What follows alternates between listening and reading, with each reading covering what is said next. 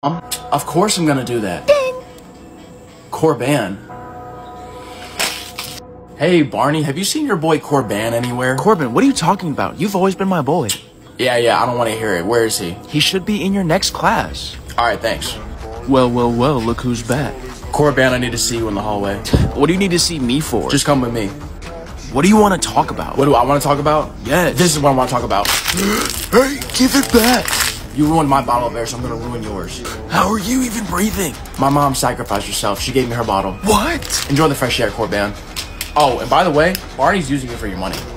Oh my God, sweetheart. Mom, you're back. I'm so happy to see both of us standing in front of each other. Why did you give me your bottle? Because, Corbin, you're young. You still deserve a future. Mom, you didn't have to do that. Wait, what about the kid that ruined your bottle? Oh, he's fine. Is he breathing okay? Yeah, he's just enjoying the fresh air.